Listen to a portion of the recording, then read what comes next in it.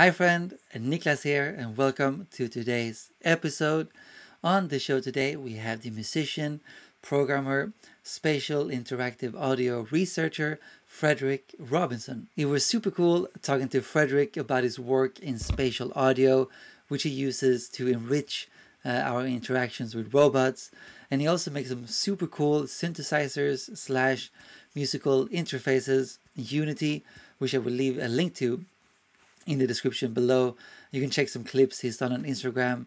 They're really, really cool, and he really inspired me to starting to learn Unity, to make some synthesizers myself. And if you're into this technology, programming, robots, music, I'm sure you will love this interview with Frederic, and hopefully it can inspire you to start learning programming and Unity perhaps, and Wise and stuff like that. So I really hope you're going to enjoy this conversation. And also, before we get into the interview with Frederic, please subscribe to the YouTube channel or Apple Podcast, Spotify, wherever you're listening or watching this show. Your support really helps, and we're growing slowly but steadily, and that's all thanks to you. So I really appreciate your support.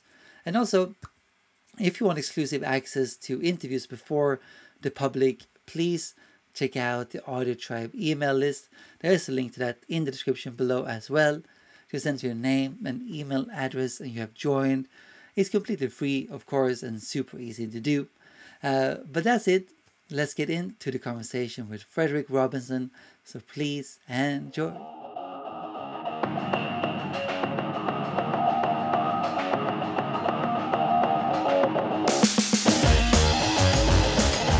So, yeah, I should say good morning to you. I mean, what is it, 7:30? It's 7:30 exactly. You still look fresh. I've gotten used to it now. It's a lot of work to stay up to date with the US and with Europe. Yeah. You got to get up a bit earlier. But I mean, it's fine. I'm the one who's on the other end of the world. We have our own little time zone bubble, and everybody else is kind of somewhere else. So yeah, you exactly. Yeah, it is a bit tricky. But so, I mean, are you? Because I didn't even understand. Are you from Australia? No. No. I'm originally from Germany, and I went to live a bunch of years in Switzerland, and now around 2 years ago I came over here to Australia for work. But that's also not a long-term thing, so I expect to be back in either Europe or the States in another 2 years from now. Right, but how was it like moving to Australia? Was it a shock or? It's remote. Yeah. But it's a Sydney you live in, right? It's true. Yeah. I do live in Sydney, and it's very known what's the vibe in Sydney? For its quality of life. Yeah. People are big fans. I mean, it was a mixed bag. I arrived here, and then we had these once in a century forest fires. Oh yeah. and after a bit, the pandemic started. Yeah. So there's still some stuff left to be checked out. Right. Yeah, that's the absolute worst time to actually go to a country, I guess. You know. Yeah. I get it's a bad time to be anywhere, I suppose. But I mean, it's winter here right now, and it's very mild, and I can't complain. That's nice. I mean, I'm in the UK. It's been pretty warm. It's like 28 degrees the last few days. I remember last year, we lived in a small apartment in London, and similar sort of heat, maybe like actually like in 30, 32, so pretty hot. Yeah. And I was having an interview, and my computer just didn't work. Right. So we had to shut down the interview, just reschedule it for a cooler day. Yeah. I never seen that before happening. It might be down to your shitty MacBook, I don't know, but still, it's really warm. You know. Yeah. After a certain point, everybody just gives up. Exactly. But I got to say, because I was scrolling down your Instagram feed, And I think maybe it's your latest video. I'm not sure. But there's this instrument you made. I don't know what it's called, but on the title it said like musical interface experiment. Yeah, And yeah, yeah. and I saw it and I was like, what the hell is this? I mean, what is it? It looks like you have a sound wave. And for people who are watching this or listening, you should definitely check it out. I'm gonna leave a link to it. It looks like you have a sound wave and then you're sort of like taking small bits of the sound wave out and making sort of synthesizer. Is that what's going on? Yeah, so what it's called is called Debris, and it's basically a Unity app. So Unity is a game engine, and it's like a musical interface that's written in a game engine. And what it lets you do lets you drag in a sound and shows you the waveform of the sound. And then that waveform is represented by just a bunch of individual fragments that together make up the shape of the waveform. But you can interact with each individual fragment. So you can take out different bits, you can rearrange them, and then you have little kind of playhead objects that you can use to bring them close to specific fragments, and then play them back with a granulator engine. So that's the sound synthesis that's happening in the background.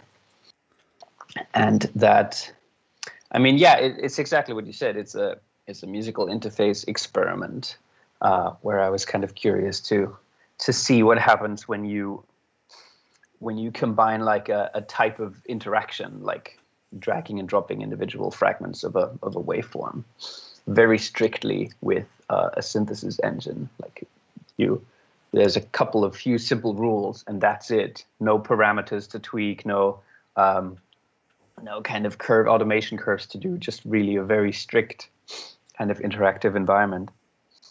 And that's kind of what came out of that. And that's so basically I did quite a lot of that in my undergrad. There's a kind of area of human-computer interaction research, which is called NIME research. So research into new interfaces for musical expression. And that's basically a lot of that, like building new interfaces, building new ways to control sound with gestures or with some sort of human input. And then building these instruments and then seeing what happens musically if something interesting sounding comes out of that. Right. And that's very much in that, situated in that area. All that stuff is super interesting. I mean, because I saw you also have like this gesture-based performance system, and that's the one I'm referring to. Yeah. Right. But like using a game engine, how does that work? Like, what language is that in? Is it C++ or how does that work? So Unity is, I mean, maybe to give a little bit of context. I was like maybe 1.5 years ago, 2 years ago, I kind of started following all these visual artists on social media. And one particularly interesting thing for me was people who would do daily sketching. And those were all like people who create visual art with code. And then they would do every day, they would create a sketch that they would post. And sometimes it would be successful and pretty nice, and sometimes it wouldn't be so good. But the idea behind it was just like every day you try to create something with code. And then share it, and then just keep going. And this kind of way of working was very inspiring to me. And I felt, well, it doesn't really make sense to make like a 20-second piece of music every day and post that. Is there some other way that I can kind of emulate this way of working? Is there some way where I can kind of work creatively with code in that kind of way? And after a little bit of searching, I ended up with Unity, and I thought, okay, so that's going to be my pandemic project where I learn how to use Unity. I kind of learn the necessary software chops to work with that creatively, and then just see what comes out of it. I didn't know if I wanted to make something I mean, I knew I wanted to do some sort of interesting interactive audio stuff. So something that is primarily about sound. And that's what I did. So I just sat through a whole bunch of Unity tutorials, which are all very high quality and very helpful. And it was a very fun experience. And the language behind it is C#. So that's the programming language that you use together with Unity. But you can also do a lot without code. So if it's really like there's all the resources that you need. Stevie, my dog is having fun with his chew toy. Yeah, that's fine. So there's the great thing about it is that there's a lot of learning resources, and if you want to learn how to do it, then the resources are there. Yeah, so that's what I did. And then I started kind of trying to find ways to apply it. And that's where kind of Debris is the first larger interface experiment that came out of that learning process. Right. But so those tutorials, are those on YouTube or anywhere else? Unity as a whole, like tutorial environment, I mean, basically they're very incentivized to teach anybody how to use it because that's part of their business model. And you can benefit greatly from that because it's just like well done teaching materials. It's not, they don't rely on people teaching it on YouTube, although that exists as well. But there's lots of high quality tutorials there. And I think during the pandemic, they're all free as well. So that's on Unity's own website, I guess, then? Or is it? Right. Yeah. I'm definitely going to check that out because I myself also, because of the pandemic, got into software engineering and coding. Right. Yeah. And change, because my day job was to like live sound. That's why I did. Right. Yeah. And then working with bands and whatnot. But also because of the pandemic, I changed my career to software developer. But specifically iOS. And I'm looking for a way to be able to do something like what you did, like work with music and audio and somehow bring that to iOS. But my knowledge so far is that like Swift, the language Swift, is very limited when it comes to working with audio and whatnot. But you can bridge stuff, I guess. Yeah, I mean, it's all a bit. That's another thing I like about Unity is you can just like export it as any sort of app that you like. So once you have written something in Unity, you can export it as an iOS app, which is probably not the way you should do it because it's probably not super. I mean, if you don't really understand what you're doing, like me, you'll run into resource issues and all that. Things are not going to be particularly clean. But for this more kind of open-ended prototyping, exploratory work, that felt like a really great shortcut. Because, I mean, what I'm doing right now is I've got, I'm integrating like interactive sound into a physical robot. And to do that, I'm jumping here a little bit now. To do that, I basically need like an interactive sound engine on a mobile small computer that I can integrate into a cordless life-size robot. And I also do that with Unity. So I write a Unity app that I can put on a little computer, a Latte Panda, which runs Windows, and then I can run that off a battery and put it in a robot. So like once you have kind of the basics down, there's lots of fun kind of creative exploratory ways to use it in ways that it's not particularly intended for. Right. But tell me more about that robot you're working on. I think I saw some of it on your website. But yeah, please elaborate on that project. So that's the reason I came here to Australia, basically. There was a call for I'm doing a PhD here right now. So, and the call for that was, it's a 4-year PhD project. And what you do is you create, I think the official name was Spatial Sonic Interaction Design for Human Robot Interaction. And what that entails is me designing sound for various robots. Interactive sound, spatial sound, UX sound, all type, like whatever I can think of. and then integrate that into physical robots, and then put those robots in front of people and see what happens. And with the end goal being,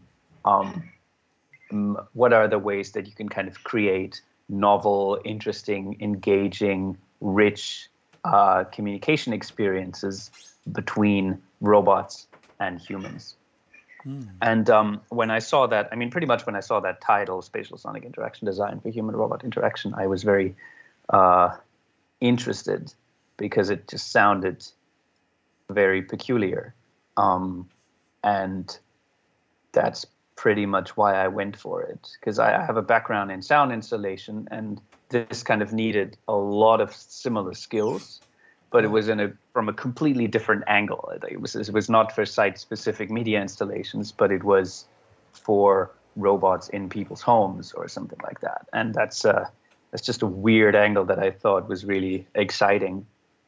And that's what I've been working on for the last 2 years, and there's another 2 years of that coming up right now. Right. And how's the whole project going? Are you going to be able to complete it by the 4 years, or still a lot to do? Well, there's always a little bit of flexibility in these kinds of projects, because I need to, well, I mean, in the end, I need to submit a couple of contributions to knowledge, but what those exactly look like is pretty much defined by me. They just need to be significant enough to be accepted. But there's not a list of deliverables that I have to work through. And obviously, I mean, there was a really nice robot in the works, which is currently in Japan and just stuck in manufacturing because of the pandemics and because there's no electronics there anymore. So everything got a little bit stuck there, which means that I have to partially pivot into virtual robots built, for example, in Unity. And then instead of putting like a physical robot in front of people, I put maybe people in a virtual environment and then create sound design for a virtual robot and explore what happens there, which is, I mean, it's a bit of a compromise, but on the other hand, I'm really keen to work more with Unity and work more with, I mean, game audio as well. That's an area that I never had much actual experience in. But a lot of the things that people do in game audio are really cool and fun. So basically, due to the pandemic, I moved a little bit away from physical sound installations, and I move a little bit more into virtual environments. And I'm still enjoying it very much. There's a lot to learn, and that's always great for me. Yeah, definitely. But so if I understand it correctly, like the sound for robots, is it to make like robots instill more confidence in users, or is that part of the work also to make that happen? Yeah, so there's a lot that basically, like, whatever robots kind of send out as sound gets perceived by the people around it, and then they draw some sort of conclusions out of that.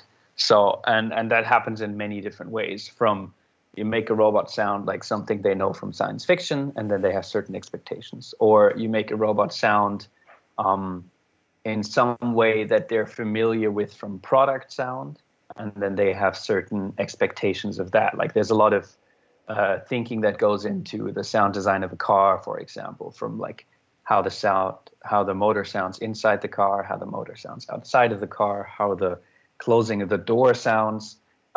Like, does that sound like it's really closed or not? Is it safe? And all these kind of things. There's a lot of kind of subtle communication that you send through sound, and that's all designed. And ideally, I mean, the problem in robotics is that you put these really foreign, weird machines that at the moment can't really do a lot into people's environments. And you need to, I mean, on the one hand, like, if it's done not well, then they can be quite awkward and maybe even scary. And then on the other hand, if it's done really well and everything is really polished, the expectations are quite high. And then you kind of have something that sounds like it can do anything, but it can't, because I mean, like it's still like a massive challenge to wash the dishes as a robot. So there's a lot of balancing kind of what you want to communicate and how you communicate it in order to create an object that seamlessly integrates into a human environment without kind of sticking out. Right. But you know, that makes me think about like AIs like Siri, Amazon's, whatever it's called, Alexa, I guess, right? And Google, Yeah. whatever. Because always like the Siri has always sounded the like most like a robot. And I don't know, like, Yeah. and also Siri is also probably the worst performing of those three, whatever, you know, I don't know how many there are, but I guess that goes along with what you're saying also, like, because it sounds so robotic and it's not really great. And I guess like Google's might be the best one. I'm not too sure, but you know what I mean? I think that is also in AI, right? Yeah. Yeah. I mean, that's specifically for like text to speech engines. But there's a lot of, I mean, actually I can show you an example here. Yeah. So there's this, I mean, generally social robots had a hard time in the last couple of years. There were a couple of high profile Silicon Valley startups that tried to make it happen and all failed. And one of those is this thing here, which is called Cosmo, which is, I don't know, this one is Vector. And it's basically also, so it has some sort of functionality. There's an AI in there. It can recognize your face. It can recognize your name. But it doesn't speak English. But instead, like the whole language is modeled after something like a small, intelligent alien / pet. And so the entire language is kind of focused towards that, and you have little bleeps and bloops, and then you have the sound of the motors, and you have the like some sort of reactions, and it can purr and it can hiss, and so there's like this whole language being built to create like a believable small alien pet, Right. and all of that happens without any English. So it's and it's also not functional. It's primarily for entertainment. And then if you have like a voice assistant, that's primarily functional. So there's not so much thought being put into what's Siri's backstory, where does she come from, and stuff like that. But it's more about like how can it get stuff done quickly. So there's a broad range of application areas as well. Yeah. But I mean, how would you, for example, be able to improve, or how would you suggest to improve like those Siri and Alexa voices, or with sounds? I mean, could you do that with sound effects, for lack of a better word? Yeah, so the thing about these voice assistants is that right now they're kind of coming out of a smart speaker, which is not, it's not really like a physical robot. So you don't need to think about, does it move? And also when you talk to Siri, it's like, especially if you have like several smart speakers around the house, you don't really think of Siri as that's the voice of this particular smart speaker, but it's like a voice that is just present in the environment, and it connects me to the Google service, to the services of Apple or the services of Amazon. So if you think of a robot that can actually move around the house and that has its own voice, but that can also connect to internet services, there's a bunch of additional new elements that come in. So how does the robot sound when it moves around? How does the robot have its own voice, or is it connected to an external service? When you have like, I don't know, like you have UX sounds that you know from apps, like do those arrive at the robot? How does the robot inform you that those kind of sounds arrive? Are those kind of sounds external to the robot, or is that something that the robot tells you with its own voice? There's also some thinking going into like, can the robot connect to other loudspeakers in its environment? So like, can you hook up the robot to your smart speaker? And then what's the difference between the robot speaking out of its own speakers versus coming from the smart speaker or from the sound bar, from the TV? So there's also this kind of element of orchestration around it, which is particularly interesting for me because I originally came from multi-channel sound installations. So this idea, like, where do you place sounds in the environments, and what effect does that have? That's a very interesting playground for me. Yeah, definitely.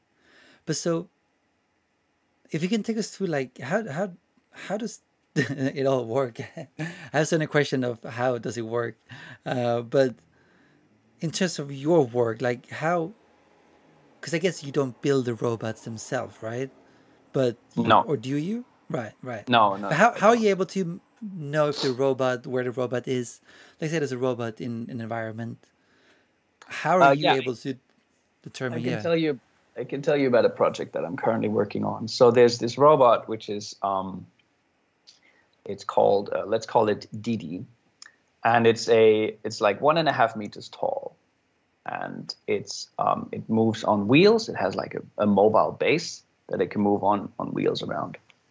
And right now I'm, as a case study, designing sound for that robot from beginning to end, like from the very early conceptual phase. What does it even sound like? All the way to the end, to integrating speakers into it. And then turning that into, well, I mean, the format is, I guess, pretty much a sound installation. So like you integrate sound into it, and then you make that interactive to the environment. And so the very first step is to kind of make a strategy for how you want the robot to sound. And in this case, the robot has a kind of harder outer shell, which looks like a marble sculpture. So it looks like it's a marble Greek sculpture that moves on wheels. So from that, I kind of say, okay, well, I want the basic sound material of this robot to be stone or marble. And then in the next step, I say, okay, so I'm going to like build a sound set for this robot, which is oriented towards marble. So there's various instruments out there which are built with rock. Like there's stone chimes, and there's actually rock horns. So like rocks with little cavities inside them that you can blow and play like a horn. So there's like wind instruments that are built using rocks. And there's other stones which are kind of like stone instruments, which is like a block of stone, and you have these little cavities ground into it, and then you make it wet and you rub it, and it's like a I don't even know what that sounds. It creates like inharmonic drones when you do that. Like you make the stone resonate, and that creates like these long resonating inharmonic timbres. So that's like a discovery phase where I put together the many ways that I think rock or marble could sound. And then I put that together as the source material, and then out of that I create all the different sound assets that I think might be necessary for the robot to send out. So, for example, I'll like get some recordings of rock rubbing against each other, and then process that with some rhythmical processing to create like a sound for when the robot moves. And then I actually, for this particular one, I also took inspiration from the last Zelda sound design, Zelda Breath of the Wild, because a lot of that is like you have these ancient stone magic constructive environments, like all the shrines and stuff. There's like, what are the metaphors here? It's old, it's ancient, there's some sort of technology, but it's really magic. And that was kind of the metaphor that I had in mind. So I create like this kind of, I use these rock wind instruments with some processing to create kind of this, what would an old ancient marble piece of technology sound like? And then I put all of that together, and then I have kind of the sound design assets. And then as a next step, I integrate them into Wise, which you might be familiar with. So the game audio middleware to create the interactive element. So then I put that material into that Wise session, and then I hook it up to all the ways that that sound material will be affected. So, for example, what's the speed of the robot? What's the battery level of the robot? What's the distance of the robot to a human? How many humans are currently around the robot? How much time has passed since somebody last interacted with the robot? Or what is the robot turning, or is it moving straight, or has it not moved for a while? So those are all kind of external parameters that I need to use and hook up to those sound assets, so that in the end you have a robot that kind of has like some idle chatter going on when nobody interacts with it, and then as you get closer to it, it kind of notices you, and then there's like a soundscape that is constantly running, like the hum of the engine, but it's not an engine, but it's like a more freely created magic ancient technology soundscape.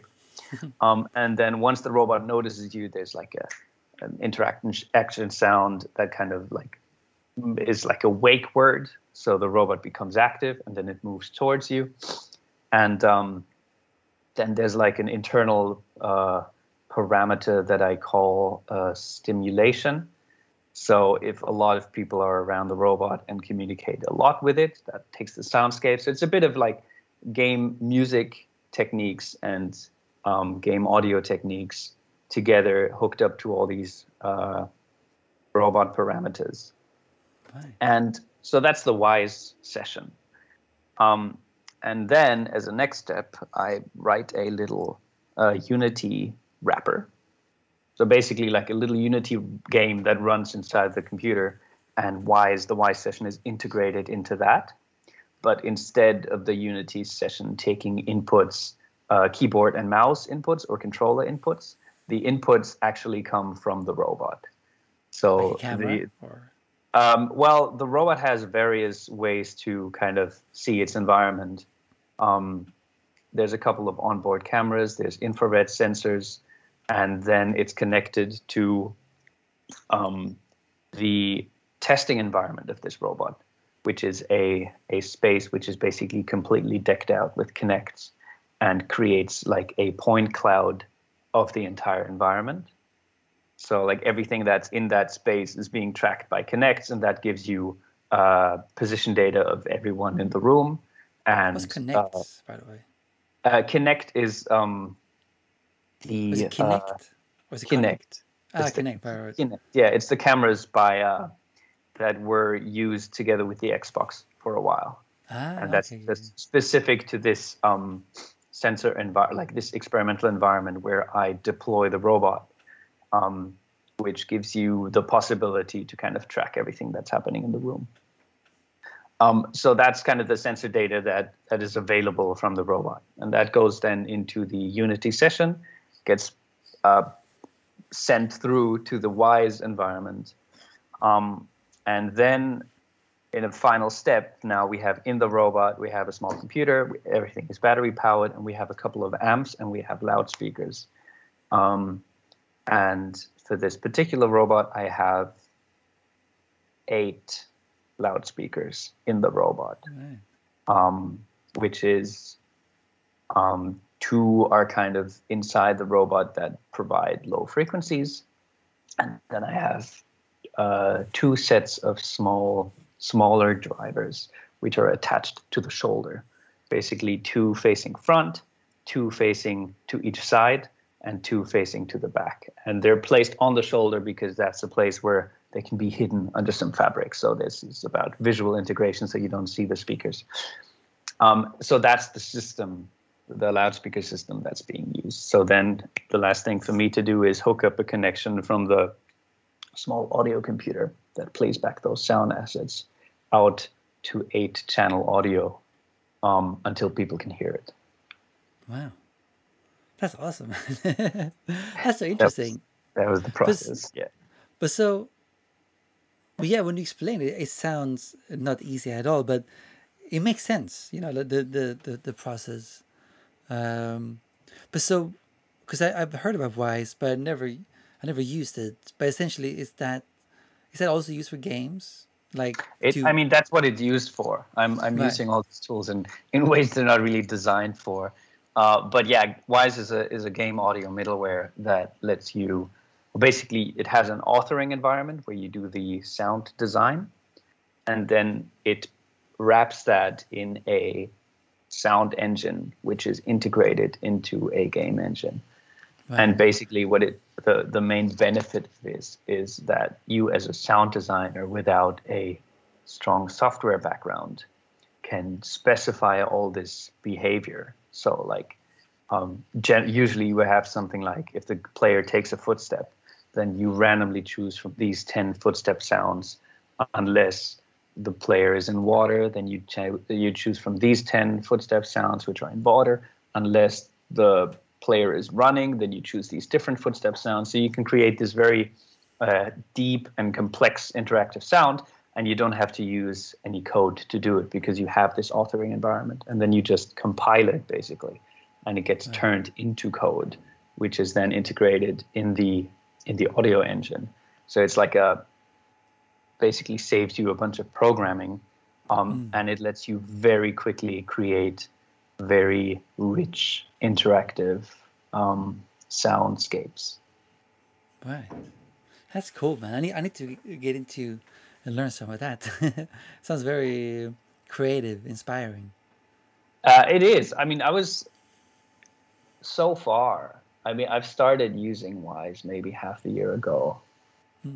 It was also on my list of things that I really wanted to try out. And until then, if I needed interactive audio for one of my sound installations, I would just code that behavior myself using Max MSP or Max for Live in Ableton. And once I started using Wise, it's just so tuned to the requirements that you have as a game sound designer, that the workflows are just really powerful. You just immediately know, like, whatever you need to create the largest amount of depth and richness with the smallest amount of resources and in very short time. All these workflows are very tuned towards that. And that just makes it really fast and effective to do. Right. And can you use this with like iOS too? Do you know? Yes, you can. You can use it with I think they're compatible with most platforms out there, all the game consoles, and even Linux. I tried for a while to integrate Wise into a Raspberry Pi, but I had to give up because I needed to write something in C++, and I just despaired. So in the end, I didn't use a Raspberry Pi, but I used a Latipanda, which can run Windows, so I can put Unity onto it, and then that integration is taken care of for me. Right. But the possibility is there. Yeah, awesome. But so, going back to that gesture-based performance system with the hand, like you can do movements and it creates some awesome sounds. Like, how the hell did you come up with that, and how the hell did you solve that problem? I guess to be able to make it work, because that's also super inspiring. Thank you. Basically, in my undergrad, my degree was called audio design, which was like music technology. 50% music, I sang in the choir and I played the piano, and then 50% programming and sound installation and some audio engineering. So, like, basically giving you a bunch of tools to play around with and experiment. A very generalist skill set. And this idea that you put a sensor in your hand and then you can kind of conduct an invisible orchestra, that's a classic. Like every music tech undergrad thinks of that at some point and goes, oh man, I need to build that. That's great. And people have been doing that for a long time. I wasn't aware of this when I was an undergrad, but yeah, it is a classic, and and a lot of work like that has already been done like 20 years ago. Right. And people build some crazy devices, just like building themselves like robot arms with MIDI controllers, and there's some crazy performances out there. But yeah, in my case, I embarked on the same journey, and I said, okay, what do I need? I need a 3D motion sensor on the wrist, and then I'll take that as input data, and I'll try to get that data as fast as possible into my computer, and then see how I can map it to sounds in a way that creates interesting combinations of gestures and sounds. And I was very interested in the gestures specifically. So I wanted to, the underlying idea behind it was that there's like a certain aesthetic and a certain information encoded in the gestures that I make. And I wanted to have that certain information reflected in the sound design, which means like all my hand movements were very wavy and the sound design was very wavy. That was that was kind of the result of that. And under the hood, it's like basically like an accelerometer / gyroscope, which is a motion sensor that you have in most pieces of electronic nowadays. One good thing about it is that it can detect when it's falling, which means it was used. I mean, it's even if it's not used for anything else at all, it's used to shut down the hard drives when your laptop is in free fall. It's probably not so important nowadays anymore because of SSDs, but back in the days, that was like the main application of that. But you can get those little things, and they're quite cheap and small. And then I hooked that up to the smallest Arduino I could find, and then I hooked that up to a little Bluetooth sender that would get that into my laptop. And then I spent a couple of months, I had lots of time back then, to package that data in a way that made the latency really short, so that you make a movement and immediately get feedback. That was an important part of it. And then it was just a lot of custom-made sound mappings. So like trying to you get like rotational data, and you get orientation. So changes in orientation and changes in rotation is kind of the information that you get. And then taking that data and mangling it into something that's usable for sound mappings was the other big challenge in that project. So did you choose the sound waves to use if the orientation was a specific point, or no? Yeah, exactly. I'll give you an example. So one mapping would be, I have I called them impacts. So when I would take my hand and I would flick with my finger, that would be like a small, short shaking of the sensor. And that's something that I could pick up. And that's something that I could differentiate from just moving my hand in general, because the movements there are much larger and slower. So I could separate flicking from larger hand movements. And then I would say, okay, every time I flick, it's just like this footsteps in Y's. Every time you flick, you take a short impact sound from this bucket. And then I would say, okay, but if I flick while I'm doing another movement, I can take the intensity of that movement and use that as additional information for the flicking. So if I flick a little bit here, then that would, I applied it to like percussive sounds, for example. And then this would be a low velocity percussive sound. And then if I would make a big gesture with it and then flick, then there would be a lot more energy in that. So it would choose from a higher energy percussion sound. And then that would basically give me the possibility to play impact sounds at different velocities.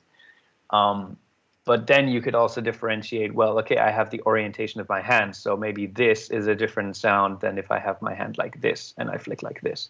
And then I can combine that with the flicking and the movement. So, and like this, you would kind of build more and more, basically access to more and more sounds. And then there would still be like a lot of sounds that you can't really control really well. um, things that are not intuitive to control in this way, but other things would be very intuitive. And then I would just say, well, I don't need pitch control, for example, because I mean, there's a bunch of glove projects out there which, for example, use control like this, and I just felt like that gesture wasn't particularly meaningful. You might as well use a pitch bend on a keyboard.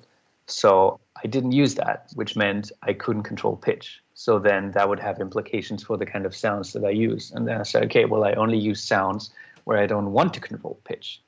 So percussive sounds with processing, or like drone sounds, which kind of have their own pitch movement built in, but I'm not interested in controlling that.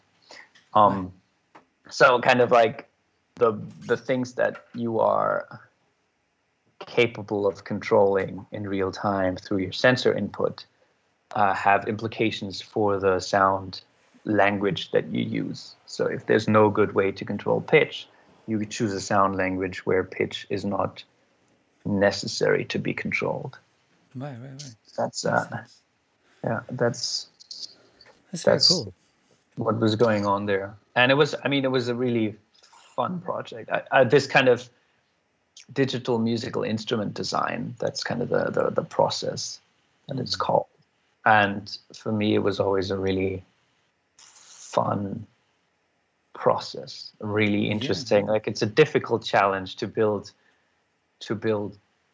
good musical instruments, and you're competing with like centuries of incredibly talented instrument makers on the acoustical instrument side. So it's really harsh, and I haven't found much which is really comparable to acoustical instruments. But it's a great challenge, and I really like this combination of like technical challenges, like how do you mangle the data correctly so it's useful, and creative challenges. What language, what sound set do you use with that?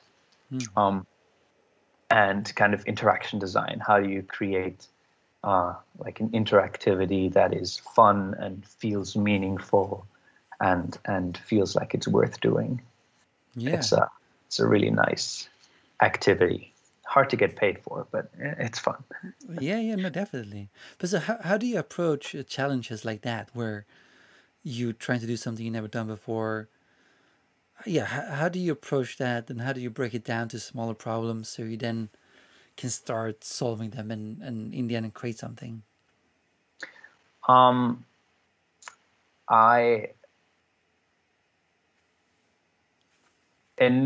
There's nowadays, I wish I had a more thorough technical background, because I just noticed that the more I can code, the easier everything becomes, and the more creative I can be.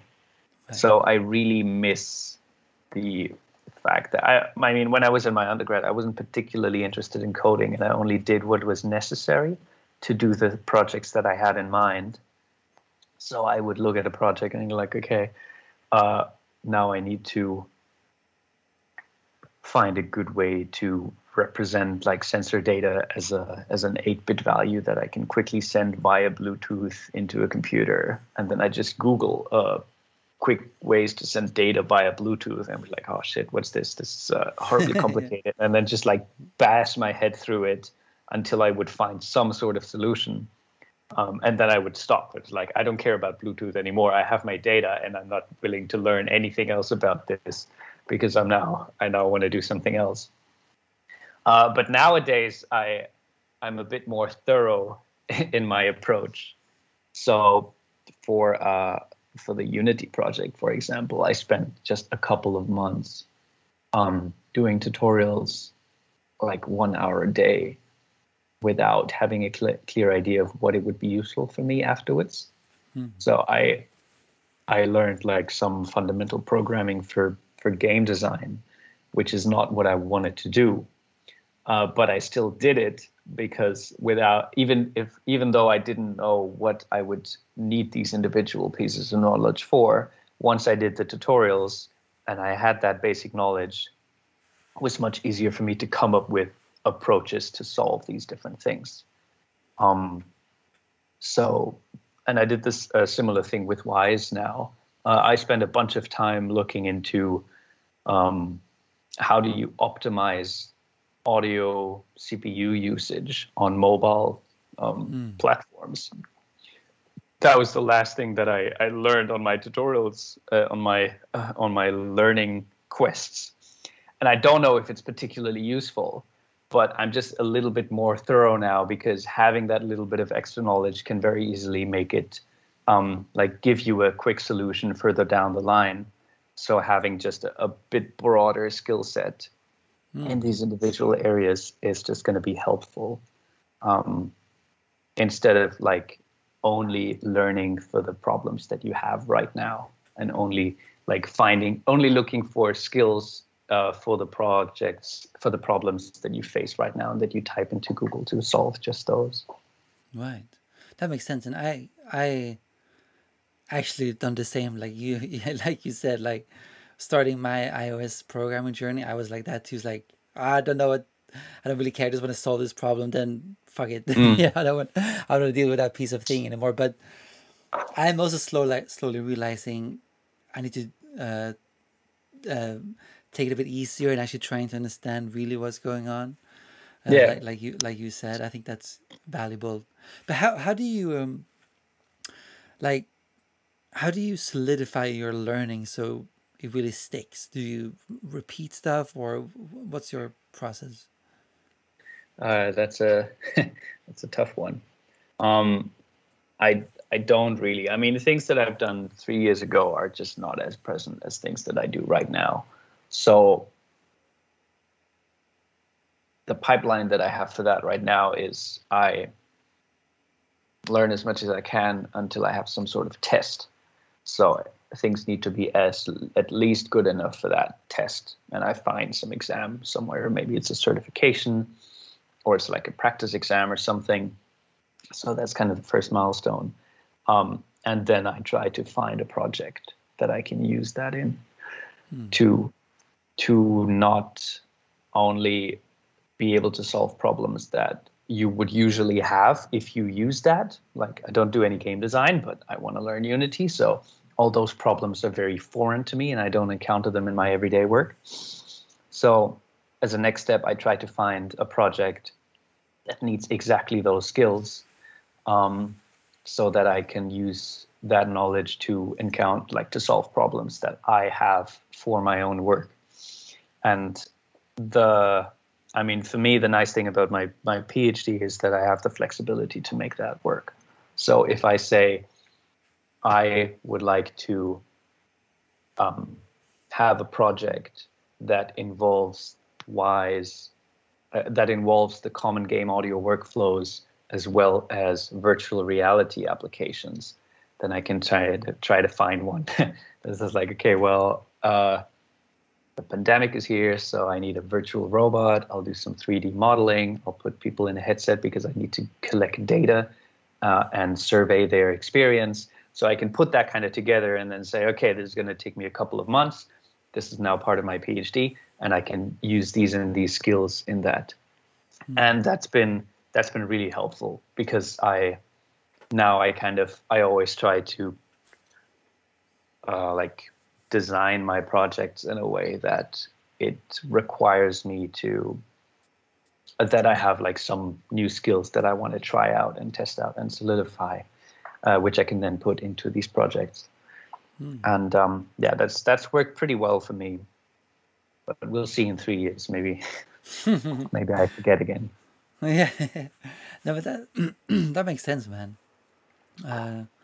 But yeah, it's been a real pleasure talking to you, Frederic. And I think what you do, like I looked through your website, your music also, I should not forget to mention that, but that's also killer. Like I saw some clip on Instagram. It was like a time signature. It was like 3:14 over whatever it was.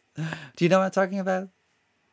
I know that I lied about that. It's just okay. 4/4. I mean, I don't even know how you count 3.14, whatever it was. But your music is really good, man. Thanks, man. and I encourage people to check it out. Do you have any new music in the works, or was that EP you released? Was it this year? Yeah, that was recently. That was like a month ago. That was a new EP after a while, which was great because I was itching to put some new music out there, and this project was very good for me to kind of get a deadline, get a project, and make that work. Get external deadlines for submitting the masters, because that kind of forced me to put everything together. And the great thing that came out of that for me was that I just got in touch with a lot of musicians that I've been admiring until now. So that was a great experience that came out of that, because it just allowed me to connect with a bunch of musicians that work in a similar genre at the moment. And it was really nice to kind of like put yourself out there. And then some people actually said, "Oh, this is quite nice. I like this." And I thought, well, you do that way better. I'm very flattered. What do you even like about it?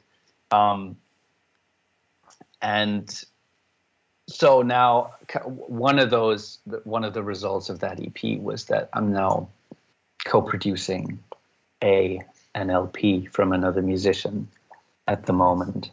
So that's going to be my next creative outlet. Nice. It's coming up. Yeah, it's awesome to combine technology with music, because it just goes hand in hand so well. Like that's one of the reasons I love coding also, because it feels, very similar to making music. Like you think about stuff, and then you can create that thing and then release it. It's the same sort of pleasure, right? Yeah. Yeah, it's true. I mean, for a long time, I thought to myself that it's incredibly important to me to be creative in my work. And that's why, like, getting a degree in music, which is usually a horrible idea, was the only way for me, because I just needed creativity in my work. And now I realize that there's creativity in so many different types of work out there, and it's not necessary to study music to get that, because I just see people around me who work in completely different fields, and their work is very creative, like creative problem solving, just creative projects. There's so many ways to be creative, and now I'm trying to catch up on the technical side, because there's many ways to make that happen, and for me the most interesting way is to do it at like have some musical element but have a technical element as well. Definitely. But yeah, Frederic, it's been a pleasure. Really interesting. Same here. Thanks so much for talking to me. It was a pleasure, man. And I'm gonna get into Wise and Unity, see what I can learn. Go for it. I can only recommend it. It's a fun process. Awesome, man. Thank you, Frederic, for coming on. It was super cool talking to you, and I really enjoyed it, and I hope you, the listener or watcher, enjoyed it as well. Again, check out the clips we were talking about in the description below. Check out Frederic's website. His other work is really, really cool. And let me know if you're going to get into Unity after having watched this conversation, or start learning programming and to make your own musical interfaces or own instruments. Please let me know in the comments. I'd love to hear if you got inspired to try this yourself. And also, please subscribe to the YouTube channel or Apple Podcast, Spotify, wherever you are listening or watching this show. Your support really matters, and we're growing slowly but steadily, and that's all thanks to you. So I really appreciate your support. Again, if you want exclusive access to interviews before the public, please check out the Audio Tribe email list. There's a link to that in the description below. To send your name and email address, you have joined the Audio Tribe email list. But that's it for this week. Awesome to have you here. Awesome to have Frederic here. I will see you next week again. So take care and see you soon.